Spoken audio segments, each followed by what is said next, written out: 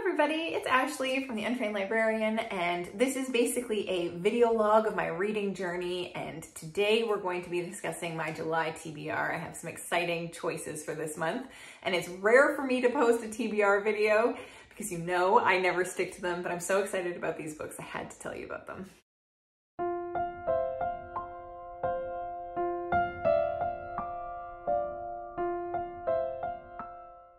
So first things first, before we start filming, my hair is wet. I just showered, and I'm wearing a hoodie. It says London, England on here, in the middle of summer because we are on now probably like our 25th day of rain. We had a break this weekend where we did see the sun, and I can't tell you how exciting that felt. But right now we are about to get 70 millimeters of rain within the next few hours, and it's already starting to flood outside. Anyhow, I'm going to be cozied up today reading a bunch of books, but I thought I'd share with you some of the choices and things I have my eye on for July. It's quite a packed month. Also, I would like to mention I have recently started posting on my Instagram again. Very new, but if you all remember, I wiped out hiking last summer and I broke my phone. It wasn't like it was shattered, so everything was still functional, and I didn't really have this drive to go get a new one because it was fairly new. And you know, repairing the camera itself is worth more than the cost of the phone. So I ended up getting a new phone. So I'm back to posting stories about my pets, my vegetable garden, my day-to-day, and what I'm eating and reading, that kind of thing. So I'm a little bit more active on there. The link is down below if you want to hop on there to kind of catch up in between videos that I post. So yeah, that's all out of the way. Let's get into some of the choices that I might kind of pull from this month. Okay, so the first book on this stack is going to be for Jane Austen July. I'm partaking, guys. So I chose Northanger Abbey. I basically decided to read this one based on one line on the blurb here that says, Catherine's love of sensational novels leads to embarrassing and entertaining consequences. And that just sounds so much like me. So I haven't had the best, I guess, experience with Jane Austen, probably just due to when I picked her books up. I don't really know why. I should love them. I struggled with a few, and I even started this one a few years ago and put it down for whatever reason. The only one of her works that I have sadly ever read, and it's embarrassing to admit, but here we are, is Persuasion. And that I found also a bit of a slog considering the length. I didn't think it should feel that slow. But again, I started this one last night, reading it by a rainy window. It was the perfect atmosphere for it. And I read 132 pages with ease, effortless ease. I absolutely loved it. So I'm not sure what's happening here. Both Persuasion and Northanger Abbey are published posthumously, so that's ironic as well. I'm choosing two works that were published after her death rather than the ones that were published while she was alive. But yeah, I really enjoyed like the humorous little tidbits, and I love the character Catherine. I find her to be funny, and I've kind of developed a new appreciation with how she crafts her characters and the conversations between them. That's something I really love in books as well. I remember saying that about Sally Rooney's novels, which is completely different, but anyways, yeah, so we'll see how I get on with this. I feel this urge to pick up more. I might run with it if I do. But yeah, we'll start with one because this TBR is quite daunting already. Next book on the stack is very different. It is called Stolen by Ann-Helen Laestadius. I'm not sure if I'm pronouncing her last name correctly. I tried to look up as many names in this as possible, but Anne is actually Sami and Tornedalian descent. So that's two of Sweden's national minorities. And so coming from an interesting perspective, this book is translated from the Swedish by Rachel Wilson Broyles. And this book sounds like a bit of a coming of age, commentary on culture and identity, as well as a bit of a thriller. So you're following a very young girl, and she lives on a reindeer farm. Her family for centuries have herded and kept reindeer. And all of a sudden they're being hunted, and there's all these unnecessary killings that continue to pile up and are ignored by other communities and the police. So finally her own community decides to fight back and try and figure out what is going on here. And it leads up, I heard it's very like slow paced and then suddenly erupts as she confronts one of the hunters, and it then threatens her safety. So I'm really excited to read this. Not only is it taking place in one of the coldest climates inhabited by humans, which is probably an odd choice for a summer read, but it also is based on true events. So really excited to get to this one. I just picked it up from my local library, and it's blurbed by some amazing authors on the front and the back here. So I'm looking forward to that. So when I was thinking about what to read for my July TBR, I felt like I hadn't read as much history recently, and I decided to prioritize 2 history books this month that I'd like to get to. The first being Femina. I'm so excited. This was a highly anticipated read of mine, and when my library just acquired it, I put it on hold right away. I think I'm the first person to read it or even open it. It smells so new. Anyway. I love a good new book. And this one is full of photographs. I didn't realize that there was that many.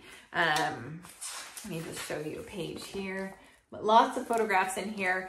This book is essentially women's voices, and their entire presence has been sort of crossed out of historical records. And it even says here that names were actually struck out and the word Femina would be annotated beside them. Oftentimes the clergy had such influence over our history and who was represented, so women's voices were often cut out of that. And it says here they're almost described as gatekeepers of the past, ordered books to be burned, artworks to be destroyed, and new versions of myths, legends, and historical documents to be produced. Our view of history has been manipulated, and she goes through and examines artifacts, writings, and possessions of all of these really influential women and discusses them here in this book. And I cannot wait to hear their voices.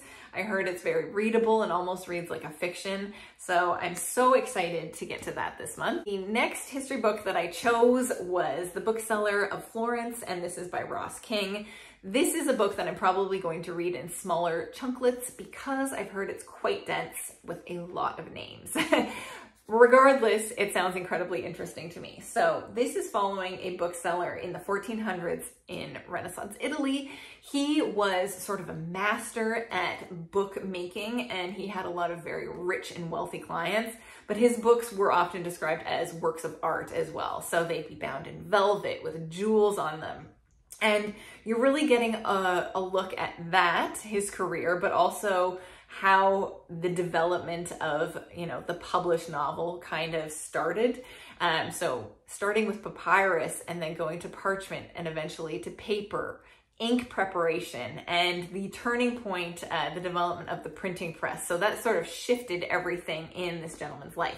So I'm definitely intrigued. It's a book I'm excited about. For some reason, reading about Renaissance Italy fits in with my summer feeling. I don't know why, but I've also heard that everything that Ross King kind of writes and dives into, he goes in full throttle. So there is everything you need to know in this book. Again, why I've read it's quite dense, but I'm still excited nonetheless.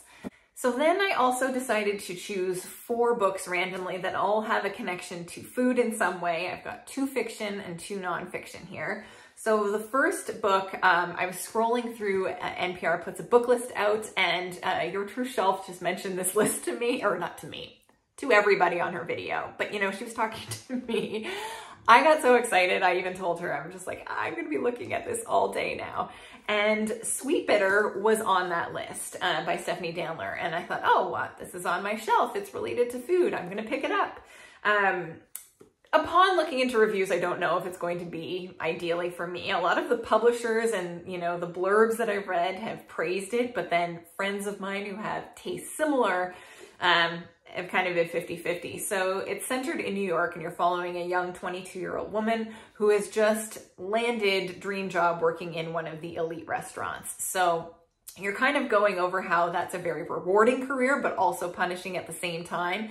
And it seems to shed light on the grimier, darker side of the industry. So I am excited to read about that perspective. We'll see if I get along with it. The next book is tied to food in a very dark way, but that intrigues me. And I started it last month, but I just don't think the timing was right. I had a lot going on, so I'd like to start it again this month. It's It's called Sin Eater by Megan Campisi. This book ticks a lot of boxes, so I think it will be something that I enjoy given the right time. It's taking place in 16th century England, and you're following a 14-year-old girl who has been caught stealing, and her punishment is to become a sin eater. So she begins by apprenticing under a senior sin eater. And right at the beginning of the book, there's like a directory of all of the foods associated with their sin. So for example, hearsay is honey cake, lies is mustard seed, pomegranates is witchcraft, that sort of thing. So really neat. But I guess one day the young sin eater witnesses the senior sin eater walking into a funeral, and on the top of the coffin was a deer heart. She refuses to eat that raw deer heart and ends up going to prison and being tortured and killed. So May, the young sin eater, wants to discover who placed that deer heart, why, what the meaning of it was, and the story sort of unfolds from there. I'm looking forward to it. I'm hoping it's something that is really atmospheric, but we'll see. The next book I have on hold at the library, I'm looking at my computer because I have it pulled up here, but it's on its way, so I'll pop the photo in here. But this is called Mastering the Art of Soviet Cooking, and it's a multi-generational memoir. It sounds so perfect for me because it's combining family history and then memoir and food writing and Soviet history throughout. And a mother and daughter basically cook their way through 7 decades of Soviet history. So you learn about like their famous Soviet burger, which I guess is like a bittersweet burger. And then also time periods like the hunger throughout World War II, or anti-alcohol policies and kitchen debates that occurred with members of the Soviet Party. So I'm just really excited to read this one. It sounds like there's little recipes littered throughout it as well. So can't wait for that to come in. I also have another library book on hold that's on its way. It's called Tides by Sara Freeman. And I had created a bookish project at the beginning of the year of 2022 new releases that I felt I missed out on, and this was one of them. It's a debut novel that I've heard a lot of praise from, and it's following a young woman. There's something devastating that happens in her life that causes her to drastically switch locations. She moves and leaves everything she's ever known to go to a small seaside town. She doesn't really want to be traced or tracked, so she doesn't use debit or credit cards. She doesn't have a cell phone. She sort of detaches from society a bit and is just swimming the oceans freely until she realizes, I need a source of income. And it seems like she finds a job at a small wine shop and develops a connection with the owner. He's also very lost and adrift like she is, but it allows her to kind of reemerge back into society. So I'm just interested in that, especially since I had a drastic life event occur and I moved to a seaside town. So we'll see. That one should be on its way soon. Another part of my yearly goals back in January was to read an ancient text of some sort this year, and we're past the halfway mark in the year, so I thought I better get on it. I am going to read Ovid's Metamorphosis. So I'm at least going to start this. I don't want to pressure myself in any way or rush the process. I'd also like to throw out there, if you guys have any booktubers who've had read-alongs with this, or you have any internet links of lectures, podcasts, anything like that, I'd like to be able to get the most out of it that I possibly can, especially not having, taken English in school. So yeah, this is a Latin narrative poem that has had such great influence on not only writers, but sculptures and paintings in the Renaissance that it's pretty essential that I read this, but I'm looking forward to hopefully having a sunny day and kind of just slowly enjoying this outside. And my last and final read for the month is a carryover from last month that I was not able to finish. So I'm hoping to continue on with The Pariots by Krasikov. This is a multi-generational novel. You're following 3 perspectives. So you're getting neat glimpses into Russian history in very different time periods, which I find fascinating. And the writing has been really well done. You're following the grandmother, her son, and her grandson. And Florence, the grandmother, initially escaped the US during the Great Depression and ended up living in Moscow and going to school there. So it's been really fascinating, but again, I did set it down, so we got to get back on that. But those are the exciting books that I hope to read for the month of July. Let me know what you're interested in. Have you read any of these, and what are you reading for the month? I would love to hear. I hope you're all having a really good, I want to say weekend, because right now it's a holiday Monday, so it's a long weekend for me. But I'll hopefully get this video edited, and I'm going to spend the rest of the day cozy by the window because I got all of my chores and major projects done yesterday. So I can just sink into a good book now. Anyways, I hope you guys are all well, and it's been good chatting with you. Talk to you soon. Bye.